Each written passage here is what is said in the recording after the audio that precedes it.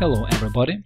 This video will tell you what to do if your computer or laptop gets too slow and how to reduce disk usage in Windows 10, 8, 7 and Vista. After buying a new laptop or a PC with the latest version of Windows as a pre-installed operating system, or after reinstalling or updating their operating system, users often face the problem of 100% disk usage.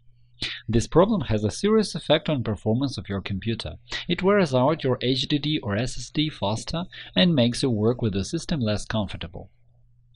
This problem can also emerge for a number of other reasons.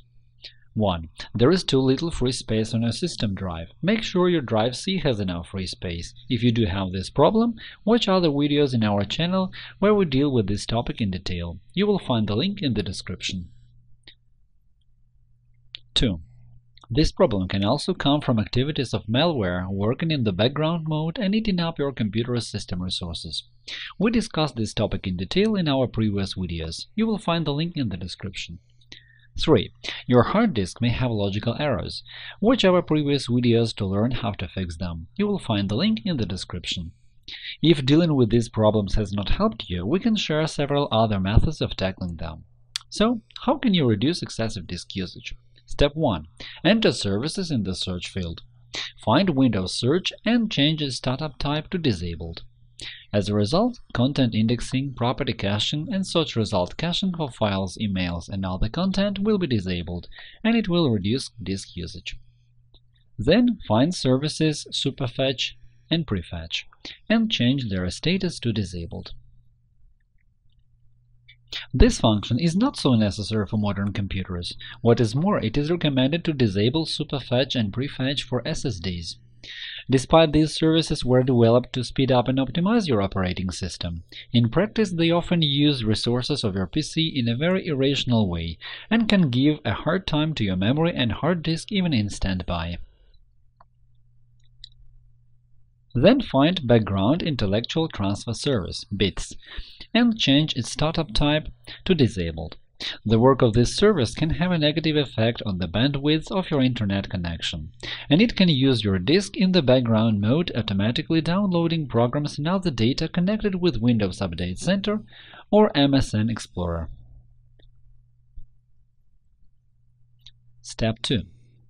Start Task Manager by pressing Ctrl-Shift-Escape and choose the tab Startup to see what applications start with the system.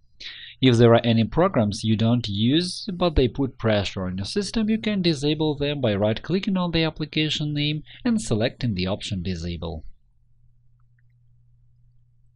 In the tab Processes, you can also see the list of tasks currently using your computer, and the hard disk too. It may be an antivirus running in the background mode, and so on. If there are such processes, right-click on them and select End Task. Step 3. When installing or deleting updates, programs and drivers, system restore points can be created automatically. It can slow down your computer.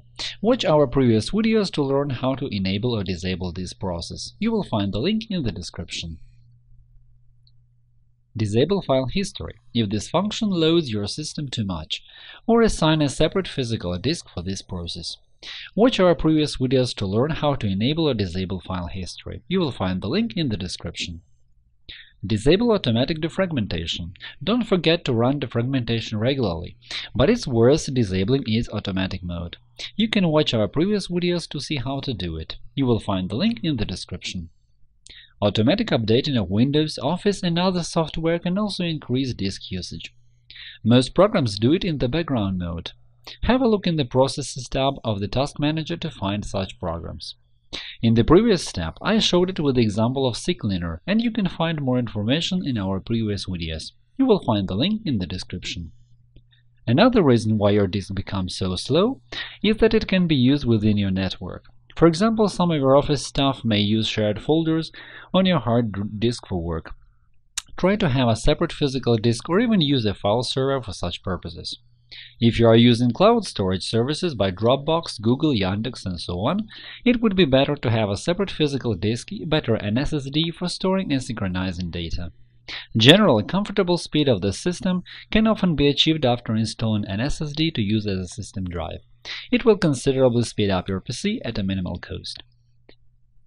Thanks for watching. If you like this video, click the like button below, subscribe to our channel to see more, and share useful videos with friends. If you have any questions to our ideas, leave a comment. We will answer everyone.